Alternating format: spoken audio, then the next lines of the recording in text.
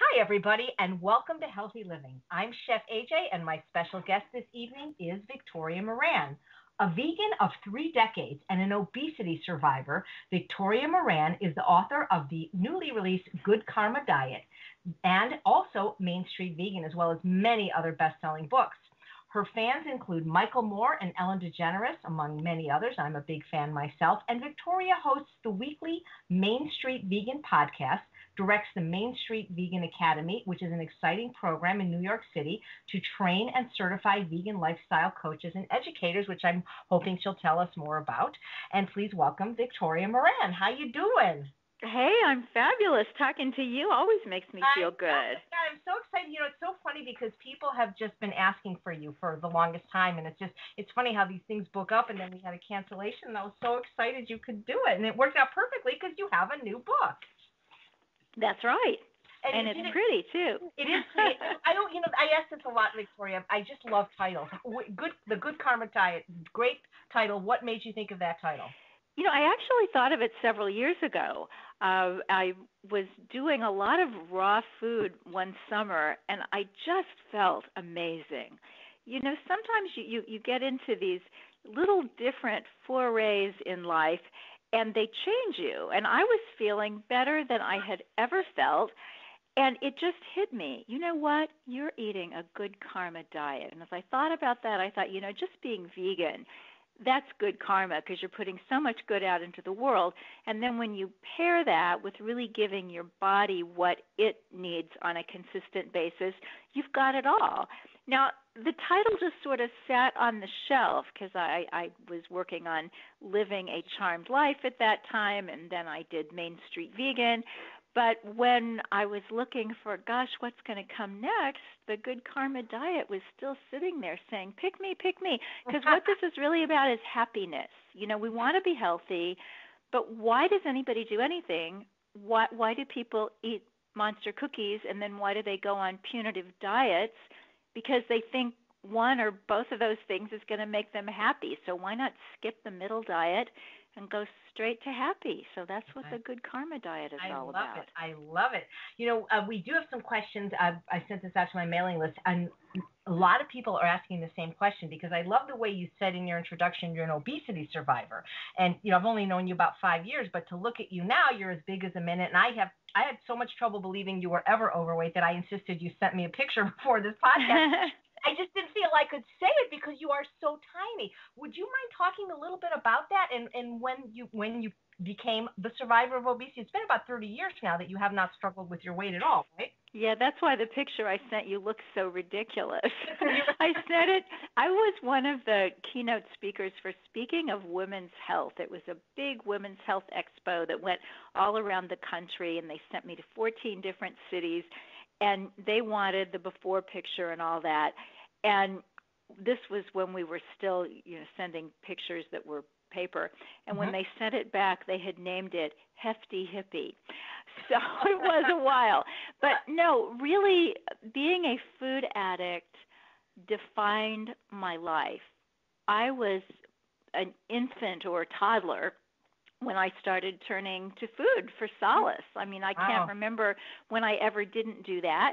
And it was complicated by the fact that my parents were both in the weight loss industry. My dad, as a physician who had turned from ear, nose, and throat into being a diet doctor. And my mom worked in what they used to call reducing salons that were kind of the precursors to health clubs, except you didn't exercise there. You got into these machines and contraptions that moved you about. Yeah, I remember. Yeah. Like on I Love Lucy, I remember seeing one of those contraptions on that's exactly the kind of thing. And so I was a fat kid, and I was bad for business. And it hurt me because I knew that there was something wrong with me. And the other thing, just historically, that's so interesting is at that time, kids weren't fat. I was either the only fat kid in the school or there was one other one. Yeah. And we would always be best friends regardless of what grade we were in or if he was a boy or if she was a girl. It didn't matter. It was just we were tight because we had this thing of being ostracized. And I can remember once when I was 9 going into my dad's private office and getting up on a chair and pulling down this big nutrition textbook that he had had in medical school. And I couldn't understand any of it except one chart. And it's very similar to what you can find today in any Whole Foods market, the Andy scores of foods by nutrient density. I believe Dr. Joel Furman has put that together. But this was in my dad's 1935 medical textbook. And the really scary thing was that the most nutrient-dense foods, the kale, the collard greens, the mustard greens, the arugula, the Swiss chard, I had never seen or heard of. When it got down to spinach, I knew that Popeye and I had both had that from a can, but all this other stuff was foreign food to me. And so when I was 17, I got into yoga, and I heard about vegetarians and managed to do that. By the time I was 19, still did not manage to get rid of any other animal products because I was a practicing binge eater and needed to go within and really treat that condition as I would alcoholism or drug addiction or anything else of that nature. So I went into recovery, and I would say to anybody listening, if you're one of those people who is a binge eater or one bite is too many and 1,000 aren't enough, where it's really kind of got you by the throat, I would so recommend a program like Overeaters Anonymous, which doesn't cost anything and they don't tell you what to eat. It works on the inside. So for me, once the inside was taken care of and I had the power of choice back about what to choose to eat, that was when I opted to go vegan. And lots of people nowadays say, yeah, but vegans can eat all this junk food. Not in 1983. There was no vegan junk food. So at that time, if you went vegan, you had to eat fruits, vegetables, grains, beans, nuts, seeds, and if you were really going to go wild and crazy, you could have a Planters peanut bar because that was the only thing out there in the junk food world that vegans could eat. Yeah. That's so true. We have some kind of parallel lives. We're both Aries. We went vegan about the same time. I had suffered from food addiction as well. And when we were talking about school, I remember in the 60s, I was the only fat kid. Now you go around and there's plenty of them, you know? Yeah. There's a childhood obesity epidemic. And it's so interesting to me that some people say it started in 1980, which is kind of interesting because that was really just about when I was getting into being on the other side of the problem, was when the rest of the world changed. Maybe you're like that too, that when the world is doing one thing, you're doing something different. But I think about 1980 and what had happened societally. So we'd had processed foods for then about 30 years. They started right after World War II in great bulk and abundance. Fast food had come on the scene, lots of processed foods that were easy to make. Women were working, so June Cleaver wasn't home making food for the family the way she had been a decade or two earlier. More conveniences. Families had 2 cars. People were doing more sitting. Television had been around for quite a while and was very much part of the culture. And people started talking about this grazing thing where you're supposed to eat all day long. And I can just say, as a compulsive eater in recovery, if somebody told me to eat 6 or 8 times a day, I mean, it's just like my problem was never starting, it was stopping. And if I only start 3 times, I only have to stop 3 times. So that's been helpful for me. Good point. So do you still participate in any of these recovery programs, or are you cured? Well, we're supposed to be anonymous. And so it's the kind of thing where anybody, can kind of read between the lines. But a compulsive eater, just like an alcoholic, is never cured. This is in my opinion, and also the belief of people who do have a recovery sensibility in this way. So it's sort of like you meet a guy who hasn't had a drink in 40 years, and he says, I'm an alcoholic, and you say, no, you're not. You don't even drink. But if he did, it could be lost weekend. So I, to this very day, am very grateful in knowing that I have a day at a time recovery, that if I didn't do certain things to maintain some kind of spiritual fitness, Mhm. I wouldn't go out and start buying drugs on the street corner. I wouldn't go pick up a sailor because that's just not my style. Those aren't my addictions. Food is. And I could conceivably go back to it. And when I say that, it's like, really? Because you Mhm. just have this whole other life now. Well, I know that, but I also know my nature. And there are certain things that I need to do in terms of just remembering who and what I am, engaging in some meditation, remembering that I am not really the ultimate authority in the universe and all things. And I think one of the other really, really powerful tools that's helped me so much in my life since having my wonderful daily reprieve from killing myself with a fork is the ability to make amends. That whenever I screw up, I have learned to deal with that fairly quickly. And there's just something so freeing about not carrying around these burdens of, oh, ick, oh, that thing I did, oh boy, what should I do to fix that? I fix it right now. And then, I don't know, it just helps. It helps to Mhm. make life work a lot better. Well, I like that you mentioned that you have a lot of spiritual practices that really are important to make sure that you don't go back to this dark side of overeating. I'm reading a book by Marianne Williamson now called A Course in Weight Loss, and I've invited her to be on the podcast. And she, even though she's never, I don't think, been overweight herself, she talks about how this really is a spiritual problem, not really a food problem. Well, I think it's both. And one of the things that I tell people, I mean, I teach a class for Main Street Vegan Academy where I'm trying to help these about to be vegan lifestyle coaches understand a problem that very few people understand who haven't had it. And Mm-hmm. this includes medical doctors and psychologists. And that is that there are three kinds of people with food or weight issues. And the first group are people who have a weight issue because they eat the standard American diet. They like food, maybe. Maybe they don't know what else to eat. Maybe they don't get much exercise. And people like that, with some support and education, they're the people who say, I saw forks over knives, and now my whole life has changed, and I dropped 30 pounds, and my cholesterol went down 50 points, and, and good for them. This is Yeah. fantastic. But then you've got your category 2 person, and this is someone, usually a woman, and very often a woman who is quite educated about food and nutrition, and maybe she eats a pretty healthy diet most of the time, but the boyfriend gets angry, the boss says something mean, a disappointment happens, and then she's going for the Haagen-Dazs.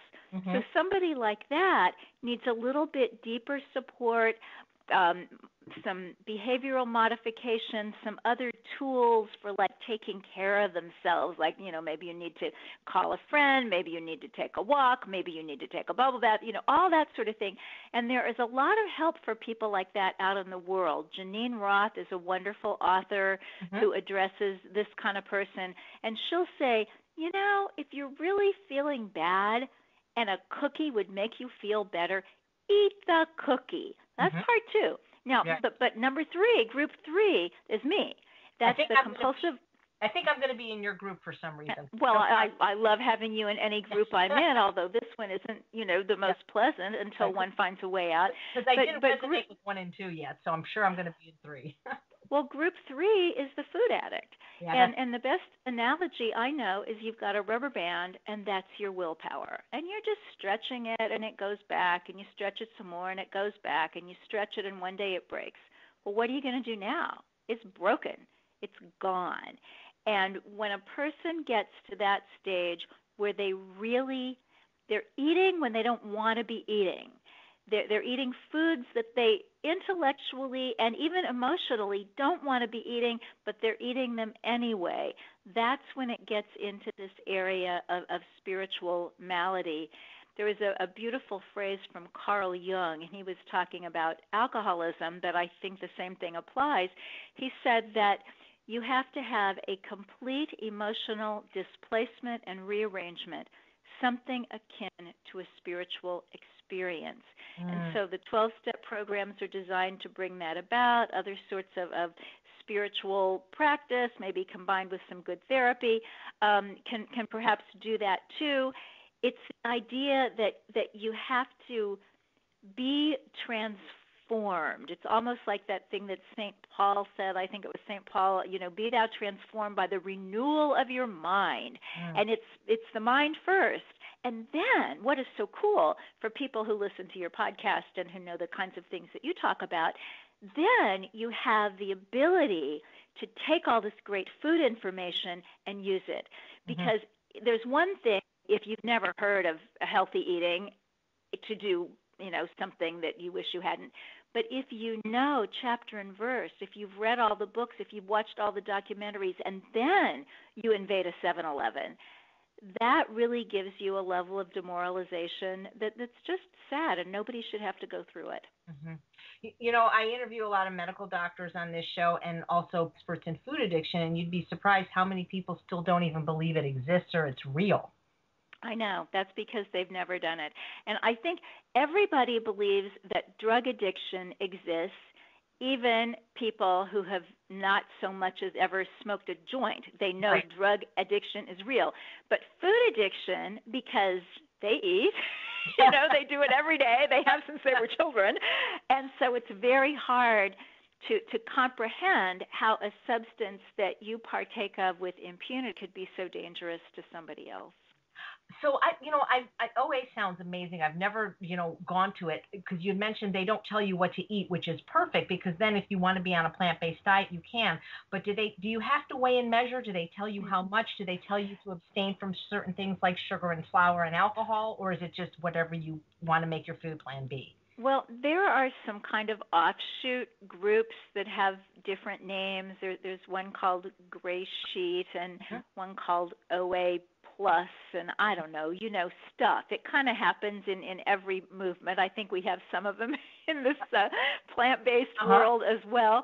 But if you just find a plain old regular OA group, and you can always call in advance and just say, what are you guys about? There are people in OA who weigh and measure their food, and if you're eating the standard American diet or standard American foods, that's a very good thing to do, because you can't eat very much. I mean, how much meat and cheese and mashed potatoes and stuff like that can you eat and keep your weight where you want it? But when you start eating plant exclusive, that's your phrase, I heard that the first time from you. When you're on a plant exclusive diet, then you can actually eat enough to feel full and chew enough to feel satisfied. People who like to eat. We like taste, we like smells, we like chewing, we like swallowing, we like feeling that fullness. And so if you're eating foods that are low in fat, low in caloric density, so that you can have enough of them, that's a nice thing. Sure, I agree. And yes, and many people in OA do not use sugar and flour or refined flour, which may be a very good idea for anybody looking to improve their health. Alcohol is, certainly optional. I think some people believe that if you have an addictive personality, there may be a tendency to perhaps get addicted to more than one thing. So I think a lot of people avoid alcohol for that reason. I avoid alcohol because it always made me fall asleep, and I was never the life of the party. So, we kind of find our own way in all this stuff. And this is what's so wonderful, because you are the ultimate authority on your own life, and you can certainly get guidance from others, but you're going to have to figure out how to feed yourself, and once you do, it's going to be customized for you. Yeah, I like that. I like that. You have a really great YouTube called How to Be a Healthy Vegan.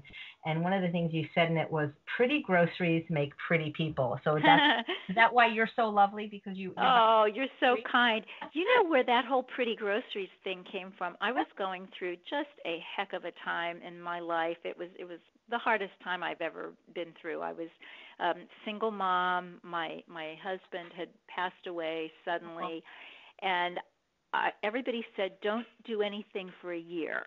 And so I didn't. And on day 366, I was so stir crazy that I thought my life would be easier if I moved to the country. Now I live in New York City, and here when people say the country, they mean like Brooklyn. But I was living in Kansas City, and there, when we say the country, we mean the serious country. So I moved to a little cabin about 3 miles outside a town in the central Missouri Ozarks. That was the country. Now, I had no skills for living in the country. I didn't know what I was doing down there, but I did know how to find the grocery store. And the first night, I went and bought all the beautiful vegan food like I was eating by that time. And the woman at the grocery store stopped the belt. She looked at me and she said, I've had this job near 15 years, and I had never seen such pretty groceries. oh, And I thought, I still have something going for me, pretty groceries. And you know what? The whole rest of my life from then until now has been built on that. yeah. Well, you have such a good You always look so nice, not just because you're pretty, but you're like, do you have somebody dress you? I have to. You just so you are so stylish. You just always look Oh, you're nice. so sweet. No, but it's Um, true. I mean, you just look. You look so good. Just you're put together, and you're so eloquent, and you're just. If you looked up lovely in the dictionary, I think your picture would be there. So, oh, how do you look so good all the time? Somebody must dress you, right? You have such a good sense of style. yeah, right. I have the budget for a dresser. Not yet. I have a dresser. It's in my bedroom with socks in it. No, I was raised largely by a grandmother figure who was a nanny. She was hired to take care of me because both my parents worked, and it was before daycare.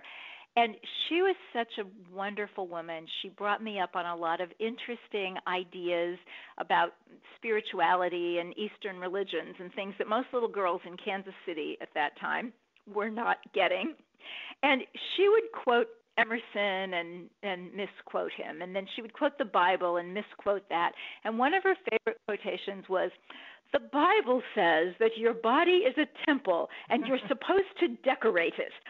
So I really thought that, clothes were kind of sacramental. Hmm. And I'm fascinated now that I've been a vegan for a really long time by vegan fashion. There's a just charming young man who has a blog for men called the Discerning Brute, and he also has a fashion line, a menswear fashion line called Brave Gentle Man, and he teaches for Main Street Vegan Academy. So I get to hear him 4 times a year talk about the history of animal use and abuse in fashion, not just using animal skins and pelts and parts for clothing, but also how the fashion industry uses them in advertising and in imagery. And if anybody is thinking, what, I don't know that, what does that mean? Just go to a newsstand and look at the cover of the current Harper's Bazaar. Yeah. For anybody who has an interest in animal rights or animal issues, it's actually shocking. And yet this is an industry that has believed for 100 years at least that these kinds of images help sell clothing. So for me now, my interest in fashion isn't just a little hobby and fun. It's also part of my ethical stance. And I feel that just as I think it's important for those of us who are ethical vegans to be healthy and shine that light for people who are looking on and saying, wonder if I'd ever want to do that. I think it's also great to say yes, and we don't have to wear a sackcloth and black cotton mouse shoes without any soles. There's Yeah. really great clothing we can find. That's funny because I wear these boots that are made in Panama that I get a lot of compliments on. They're very unique. No two pairs are alike. And that's just my personality to like unique things. But I also wear them because everywhere I go, and I travel every week to a different city, they go, I love your boots. And the first thing I say is, well, they're vegan. I use that. Yeah. I always use that as a way to, usually I have a necklace or a t-shirt on too, but I always use that as a way to open the door because here they've said, these are the greatest boots I've ever seen. I go, well, that's because they're vegan. I always make sure Yes. I do that because it's fun and it's Well, true. and our lives are so parallel because I have a boot story like that too. I went to Moose Shoes, which is a animal-free shoe store here in New York City. There's now one in LA as well. And there were these unbelievable boots. I mean, they were these gorgeous, over-the-knee, ultra-suede, black boots, wedge heel. And when you fold down the tops, they have these periwinkle cuffs. And it was just like, oh, my God, this is just too gorgeous. And then I looked at the price, and it's like, okay, no, we don't do this. But then I was on the subway going home, and God talks to me, which sometimes happens. And God said, Victoria, and I said, yes. And he said, you are almost too old for black ultra suede over-the-knee boots with periwinkle cuffs. Almost. So get it now. Not quite. Act before it is too late. So I went back the next day and bought the boots, and I have the same experience that you do. And it's kind of funny. It just kind of depends on the neighborhood whether I get, oh, those are very attractive boots, or, ooh, cool boots, or, whoa, mama. And whatever I get, it's like, they're vegan. Thank you, and they're vegan. So fun. So that's so cool that Michael Moore endorsed your last book, but he's not. Yes. If there's any hope for him to go vegan because he's such a great do. film. If he, his documentary Sicko was such a great synopsis of the failings of our healthcare industry. If he could just do a documentary on veganism, his work is so amazing. It would be so cool if we could have him on the team. I know. Well, he had an experience over a piece of bison, and this was now about 6 years ago. He was at a fancy restaurant, and he ordered this buffalo steak, and it was supposed to be so wonderful. But when it showed up, he could not eat it. There was the presence of being was there in such a way that he just literally didn't eat it. And he went home thinking, well, maybe I'm getting the flu or something.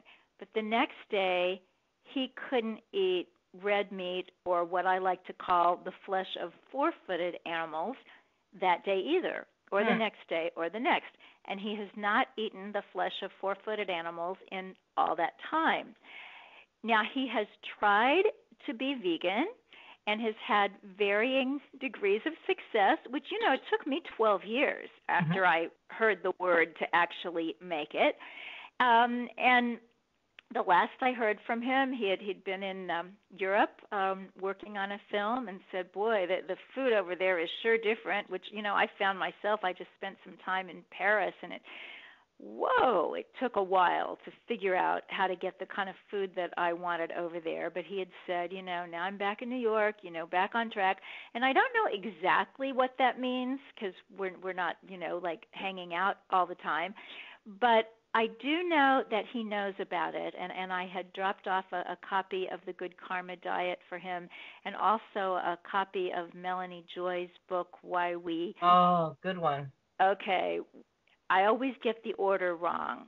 Why We Eat Pigs, love dogs, eat pigs, and wear cows. That's it.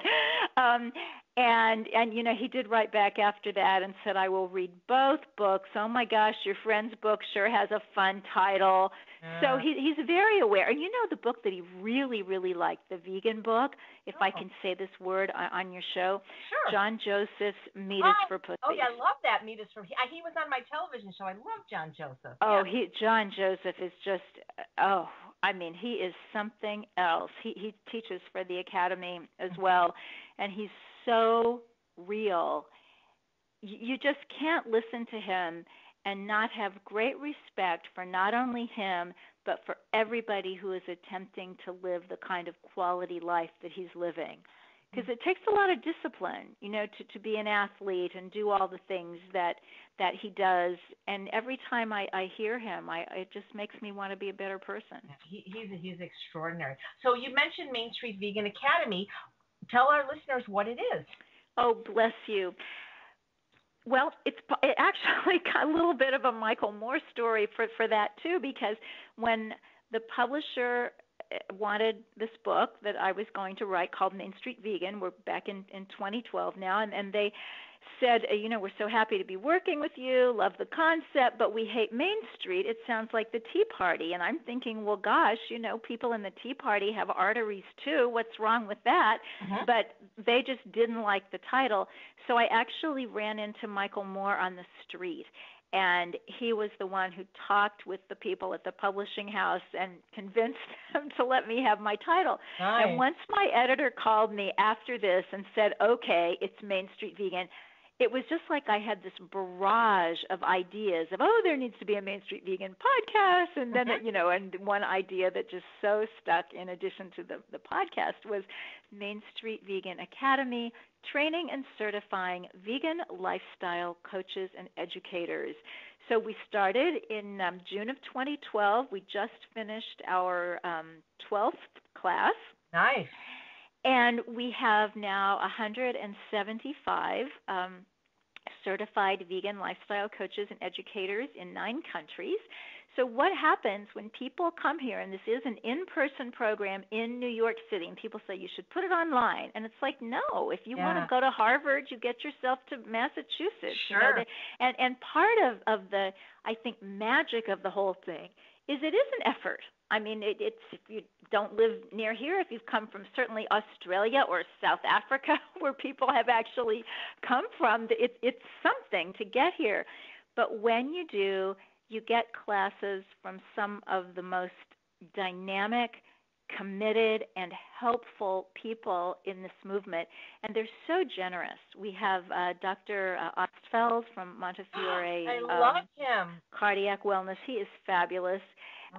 He comes on the first night. We have Marty Davey, La Diva dietitian, who does 2 in-depth classes in plant-based nutrition for us, and then offers her services. She said, if you're going to be out helping people, but you're not nutritionists or dietitians or whatever, questions are going to come up. Call me.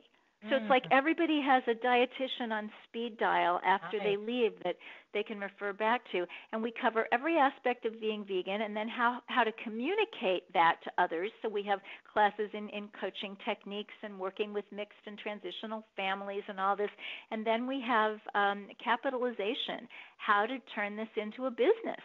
And people are doing remarkable things. Many are coaching and teaching, and others have businesses. We have Kat Mendenhall in Dallas started a vegan cowboy boot company, and we have a young woman in Toronto who has Pleasant Valley Creamery making vegan ice cream. A woman here in New York City is going to be opening an all plant-based fromagerie in Brooklyn. So the sky's the limit, and maybe there's no limit at all. So when's the next class? How many people are in the program, and how can our listeners find out about it? Oh, you're so kind. We have 2 more in 2015. So we have one coming in August and one in October.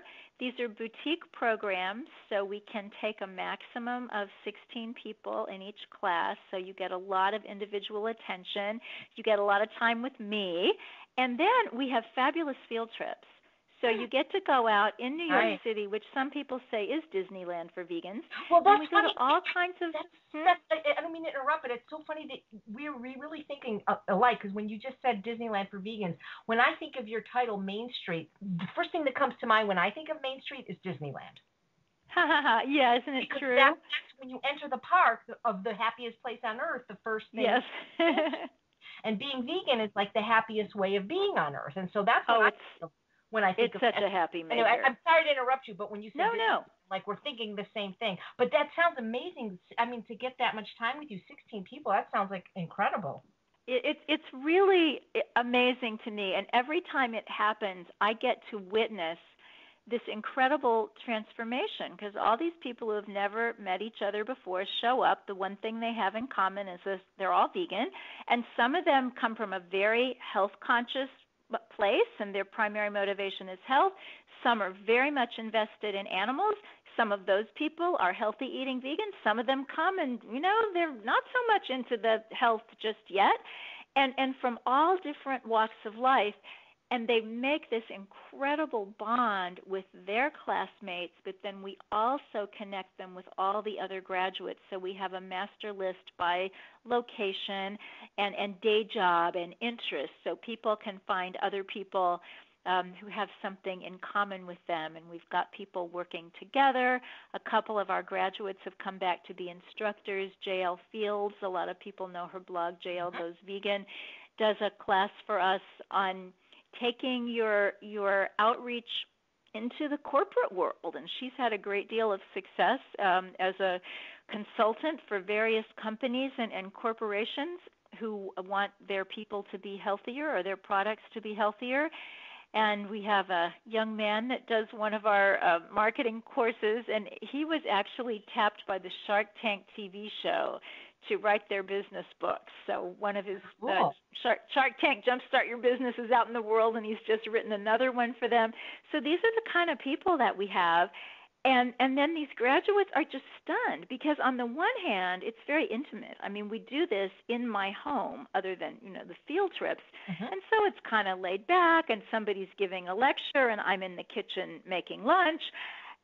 So there's that almost little kind of funky, okay, I'm doing this thing and it's in somebody's house.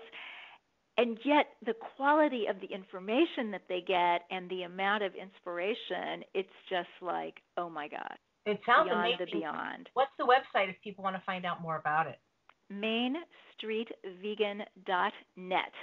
There they can just click on Academy. Yes, somebody else has the .com and they haven't done anything with it, so we're .net and doing fine. So you said you cover just about everything in this program.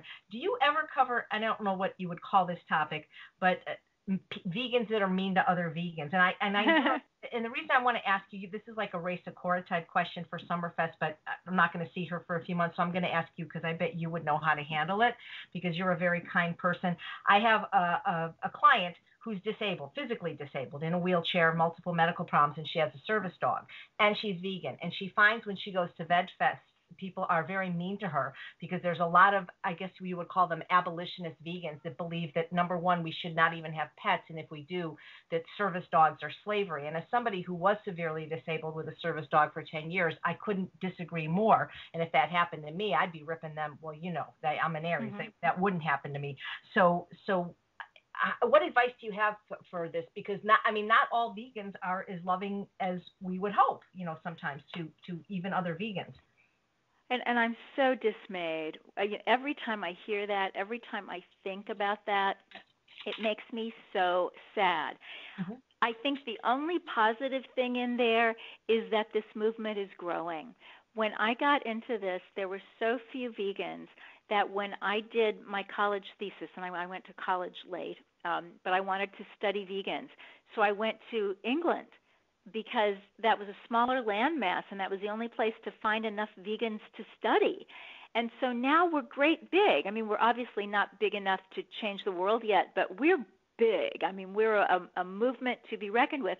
And so whenever anything gets to be that large, you're going to get people who are mean and who are weird and who are hung up on one little fine point and ignore all the others. This is true in probably every religion, every political movement, all the human rights movements.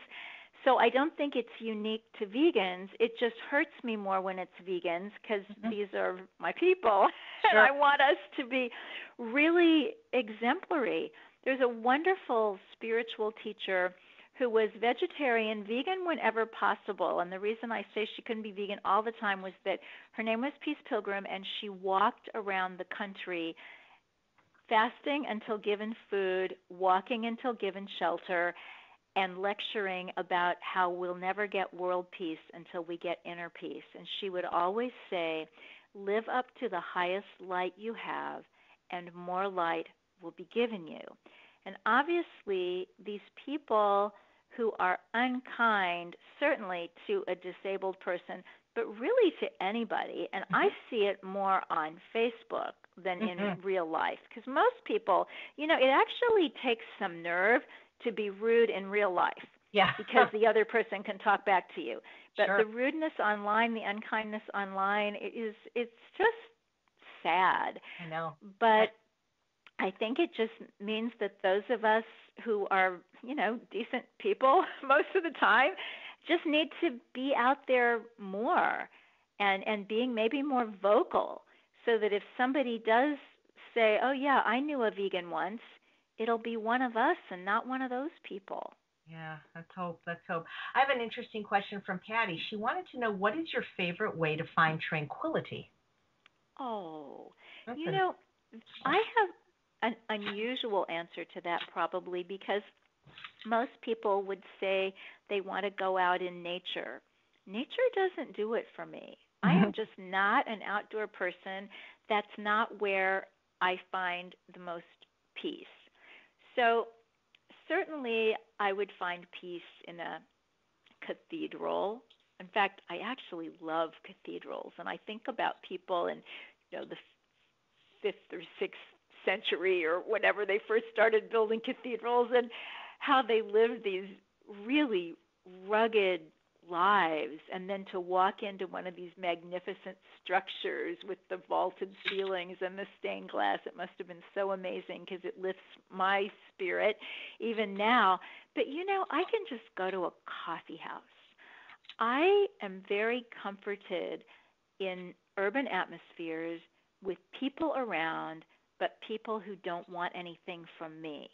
And one of the things that's hard for me these days in my life, I think it's probably if somebody said, what's a real negative in your life right now, I think one of them would have to be that because of email, particularly email, not so much social media, because I'm not addicted to social media. I don't feel like I have to be on that all the time.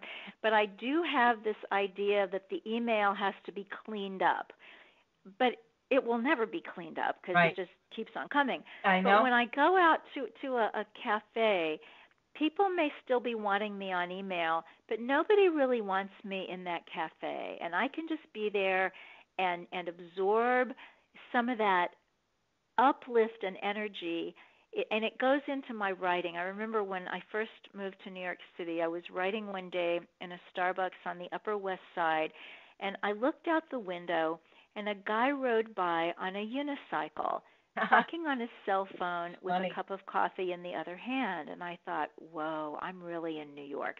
And just that image went into what I was writing, and it made it better, and it made me feel better.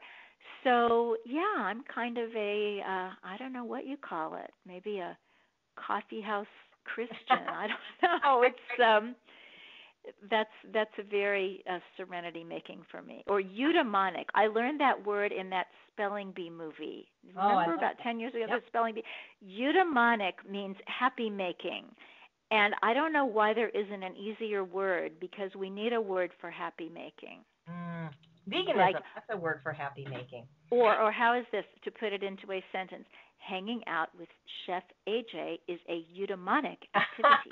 Love it. Do you meditate regularly and still do yoga? Oh, yes, I do both of those things. And I wish I could say, I meditate regularly, I never miss a day. I do miss a day. We had a couple in the last Main Street Vegan Academy course who do insight meditation, and they do it an hour a day. Oh. And they said one night when they were, our first night ended, and then they'd have to come back early the next morning, and they said, yeah, we're going to go back to the hotel and meditate for an hour. And I'm thinking, I wouldn't do that.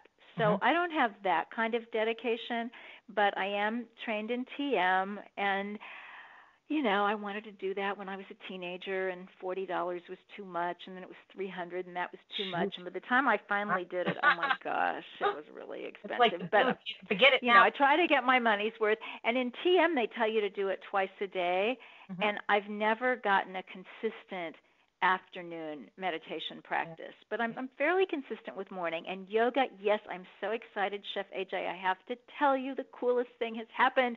I have discovered aerial yoga. Oh, wow. And it makes me so happy. It's fun. I get fun. It's really fun. It is super fun. And I'm not somebody who really likes exercise. In fact, I kind of really don't like it.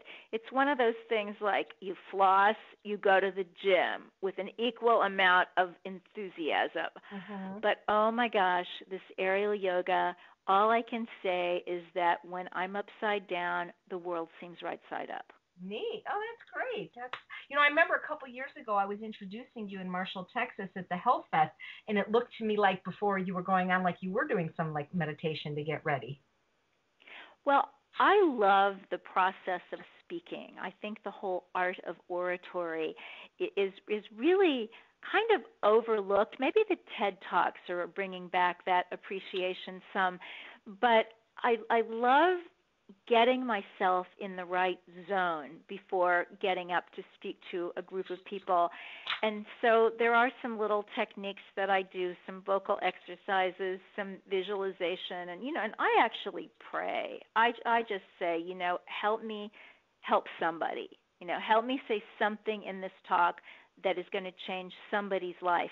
I don't have that power in myself. I would just hope to be used as a vehicle to make that happen. So, yeah, I do a little bit of that before I get up to talk to the people. Well, you are a terrific speaker. I remember hearing you at Summerfest, and you're going to be at Summerfest this year also. People want to hear you.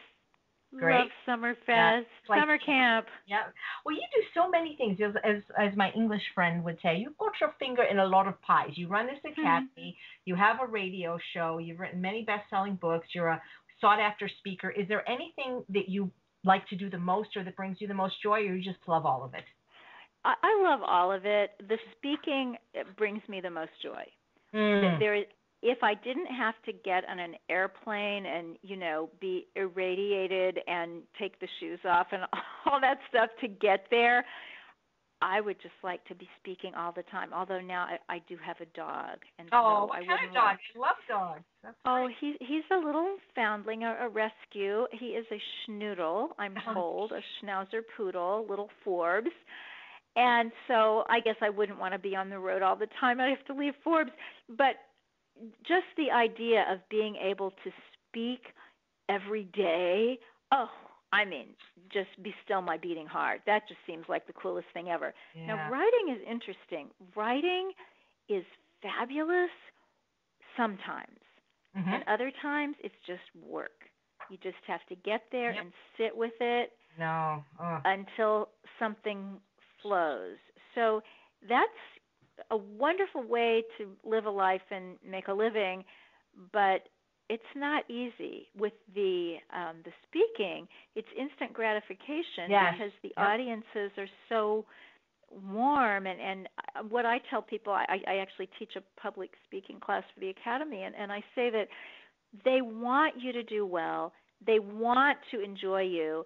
And sometimes to me, and you've probably had this happen too, somebody will come up to you and say, what you said about leafy greens, that changed my life. Oh, my gosh, I'd never really thought about leaf. And you're thinking, wait a minute, did I talk about leafy greens in that talk? And you're going back, I don't think I even mentioned. But people hear what they need. Yeah, and it's pretty mystical and magical. So, I love and acronyms very much. Acronyms, so I'm adding an extra syllable. And you have a kind of a fun one in your new book, Good Karma Diet for Vegan. Do you want to say what it is, or can I say it? Because I really like it. Yeah, well, so many people don't like the word vegan, maybe because of the unkind vegans you were talking about.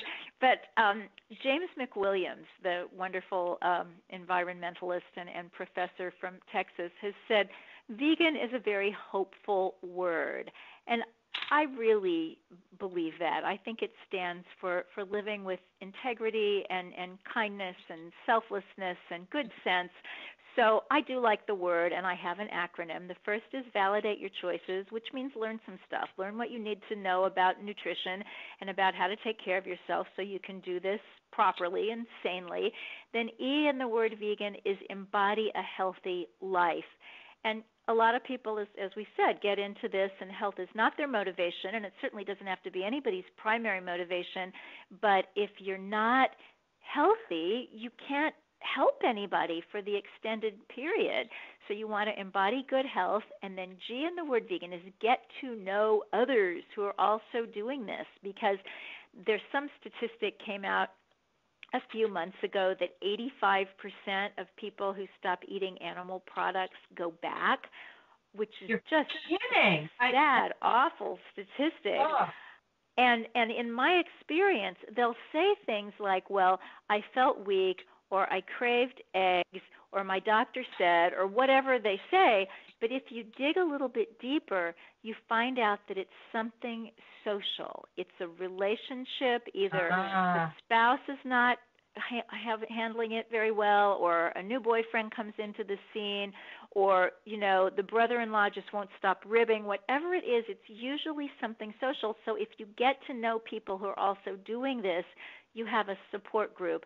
And probably you can find somebody locally, just because there are enough of us now that we're kind of everywhere, but certainly online there are lots of people to be supportive. Then A in the word vegan is my favorite, because that is add more to your life than you subtract. Mm-hmm. Because one of the unfortunate things about when people say, oh, you're vegan, what does that mean? And then it's this big negative diatribe, well, we don't eat this and we don't do that, when really you can add wonderful new foods that you've never heard of before, different kinds of ethnic dishes, and then all the vegan fashion. I mean, there's just so much to add. And then N is never forget the animals, because just like I talked about, some people come in and they're not really thinking about health. Some people come in and they're not really thinking about animals. Mm-hmm. But those people who go back, the people who make that recidivism rate so high, are generally people who came in for their health. But we're so indoctrinated in this culture with the diet mentality of, oh, come on, a little bit won't hurt you. Just this time. It's a weekend. And so if you come in with that kind of attitude, then it's like, oh, a little salmon, and oh, I heard that doctor on TV who said that's really good. Eat lots of plants, but then eat some of this and some of this and some of this. And before you know it, it's all gone.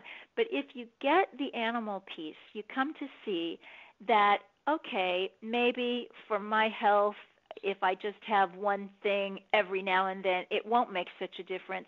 But that one thing to that animal is life and death and all and everything. I know.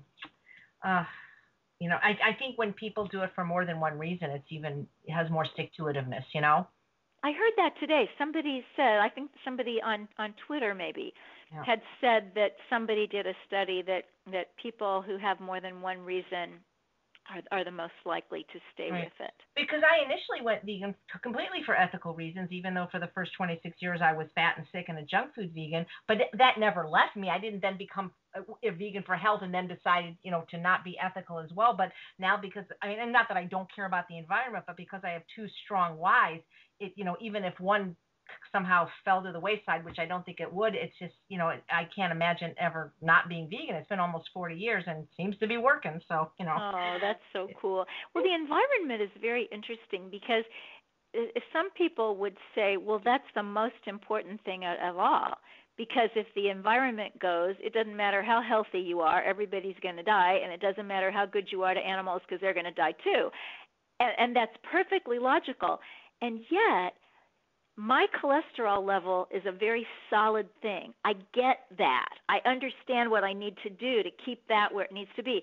When I see a video of animal cruelty, or I go to a farm sanctuary and I hang out with these wonderful rescued animals, that's very real to me. That speaks to my heart.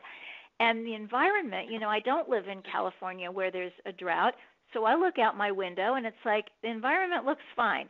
So that's more of an intellectual construct for me. The animals and the health get down a little bit more personally. And Mm-hmm. so those are the things that keep me vegan, but, I'm helping the environment too. That's the cool thing. It doesn't really matter why you're doing it, because as long as you're doing it, you're helping everything. That's true. That's true. That's why when I've had some ethical vegans say, well, if you're not vegan for the animals, don't be vegan. And I'm like, really? Because last time I checked, they didn't care why we didn't eat them. So there's never a bad reason. Never a bad reason to be vegan. One of the things I loved in your book, where you had a chapter, before you feed yourself, nourish yourself, you talked about cravings, and that's something I'm always interested in, because you said even a minute ago that sometimes people they let it slip, a piece of salmon here, there, and you said oftentimes people give up on plant-based eating because they have a craving for eggs or dairy, cheese, and they believe this indicates some nutritional deficit. That's not it. Cravings are most often vestiges of past loves. Tell me you've never seen a picture of an old flame and gotten fluttery all over again, even if said X left you in misery. It's the same with food. If grandma placated you with chocolate pudding, or your nostalgic college days were punctuated with pizza, you're going to crave those foods when you're short on comfort or excitement or some other life nutrient. They don't just stock at Trader Joe's. I thought that was I love that paragraph. I mean, because a lot of times people think, well, I have a craving for meat, therefore my body must need meat. No. Well, this whole craving thing, I think, has gotten kind of out of hand in certain health circles, because there is a belief extant that if you crave something, it means you need it, unless you crave sugar. If you crave sugar, it means you need protein or you need something else, because sugar is bad, so that craving doesn't mean that. But if you crave eggs, or if you crave cheese, or if you crave something else, then that means your body is crying out for that and you really need it. But I say there are people whose bodies are crying out for crack, and whose minds are crying out to spend the night with their best friend's wife. I mean, it doesn't mean you need it. It means you crave it. And I think we have to get very clear about what's what. And just because we want to indulge in something, and the interesting thing too is when you stay away from something, you don't crave it, and you have it that one time. And if it is something that is kind of addictive, either because of what's in it, or just because of its flavor or its texture or the memories attached to it, then having it that one time, that one piece of salmon or whatever it is going to make you want it more. I mean, that's how you can always tell if you're addicted to something. I mean, for a long time, I was drinking those chai teas at Starbucks, and then I found out how much sugar they had in them, and I was just horrified. Because people would say, "Do you eat sugar?" And I thought, "Oh, no, of course not. I don't eat sugar." No. And then it was just like, oh my God, what I've been doing to myself many mornings of the week. And how I knew when I stopped those that was really a habit pattern that needed to be stopped was that I just expected one. I mean, I didn't have them all day long, but I had one in the morning, and then I needed one the next morning, and the next morning. And, I mean, a lot of people are like that about coffee, and, there's some good stuff about coffee. And if somebody's into it and likes that, then more power to them. I read one study that some people get most of their antioxidants from coffee because they're not getting it from any other food. But the fact is, if you need it every single morning, then it's a dependency. And I don't want to be dependent on anything except, good friends and the good life. Well, I love your book, The Good Karma Diet. I hope people will run out and get it. And there's also some great recipes in it. I have not made them yet because I just got the book at the beginning of the week, but I have little Post-its in it. And the first one I'm going to make is something called Boldly Brilliant Borscht, because it just sounded really good. So the young woman who did the recipes, she's from Toronto, and she's fascinating. She's traveled all around the world to all these tropical places where some of these superfoods grow that by the time we get them over here are like $86 a pound or something. But she's actually experienced them from the tree, and she has a Russian background and learned to make borscht from her mother, and has veganized it and healthified it, and it's real good. Real pretty too. That's great. Well, we're almost out of time. So one of the questions I want to ask you, and I want to end by reading a paragraph from your book that was my favorite in the whole book. It's not even at the end. It's just something that really inspired and jumped out to me. But what I want to ask you is something I ask a lot of my guests, is who inspired you the most? And it doesn't have to be necessarily, somebody living. It could be, somebody just, like for me, it's Viktor Frankl. I never met him. So, Oh, wow. Rosa Parks, sometimes it's your parents. So I just love to get to know my guests a little bit more about like what makes Victoria tick, like who really Oh, made you. sure. Yeah. Well, first, I was talking about the recipe creator, and I didn't give her name. Her name is Doris Finn, and she's Feed Your Bliss on the internet. So if anybody wants to look her up, she's Feed Your Bliss. Okay, the person who really inspired me was this woman who was hired to live with us and take care of me when I was 6 months old. And probably if my parents had known how eccentric and individualistic she was, they would have hired somebody else. But she really gave me the foundation for the life that I have now. She was the first person to ever tell me that vegetarians existed in the world. She raised me to care about animals, to rescue animals. Now, my own daughter is a lifelong vegan, a wildlife rehabilitator, and a stunt performer, because we're not wimpy vegans. So I would say Dee Dee, this woman who has not been alive for a very long time, but who lives in me every single day. Very nice, very nice. So let me tell you the paragraph that I loved, and it's not even at the end of the book. It's towards the end, though, page 217, and it says this. Changing what you eat is the first step, the easy one. Then you have to open your heart, not just the physical arteries that we know can open on this kind of diet, but the metaphorical heart, the one that can draw in enough compassion for animals and people too. The superior food you're eating will nourish you, but that love will sustain you. It will keep you on track and give you the most glorious gifts, the ability to affect positive change in the world, and the grace not to measure the scope of your influence, but simply be grateful to have some. And I kind of think that almost sums up the book in a lot of ways, that one paragraph. Well, thank you. I love that phrase about opening your heart. Many years ago, I met Dean Ornish. His Nice. work had been published in the scientific journals, but his book for the public had not yet come out. And he told me that he wanted to call it Opening Your Heart. And the publisher said, oh, no, we're going to call it Dr. Dean Ornish's Program for Reversing Heart Disease.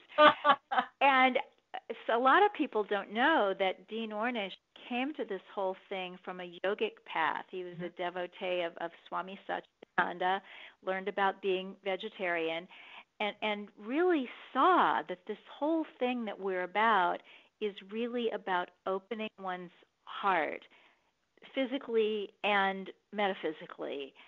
So I think if we can just remember that, it's going to take us a long way.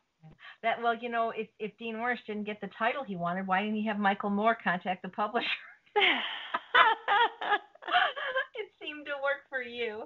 Well, and it just went so fast talking to you. We're just such kindred spirits, and I'm just excited to see you next month at Summerfest. It's just actually about a month away.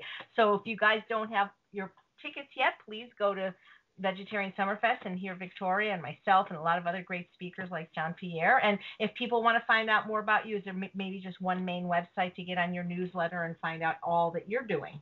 Oh, thank you. Yeah, MainStreetVegan.net has everything. The newsletter subscription is at the very top. It says subscribe to the Main Street Minute, and you get a little, I think we call it a V-guide, a little tiny, I don't want to say e-book. I don't like it when people say book when they don't mean a book. Yeah. But yeah, a little guide for joining, and I do this tiny little newsletter every Tuesday, keep you all up to date on what's happening around here. One of the things I did when I minimized and decluttered my life is unsubscribed from many of the newsletters, but I stayed on yours, and I appreciate that you really don't send out that many, and what you send out is good. So I really enjoy it. Thank you so much. Oh, sure, and thank you for being a guest on Healthy Living. It was just a pleasure to talk to you. This was so much fun. And knowing how busy people get at Summerfest, we've probably spent more time talking this evening than we will at Summerfest. Are you going to have your boots with you? I'd love to see those periwinkle cuffs. Or is it? Well, it's summertime, so I probably won't have the boots, Okay, but maybe I'll have something pretty. And I've seen your boots. I know the ones you're talking about. So those are famous boots. Yeah, I'm going to wear my boots. So thank you so much, Victoria. And everybody run out and get The Good Karma Diet. It's a great book, as is Main Street Vegan, as are all your books. You're just very prolific. I'm just so jealous. It took me forever to eke out one book, and I'm trying desperately for a second. But I agree with you. The speaking is way more fun. Because I love just the energy from the crowd and everything. Writing is kind of more solid. Well, it is solitary. It's not like you're doing it in a group. So yeah. So, all right. Well, thank you so much. And thank all of you for listening to Healthy Living. I'm Chef AJ, and I make healthy taste delicious.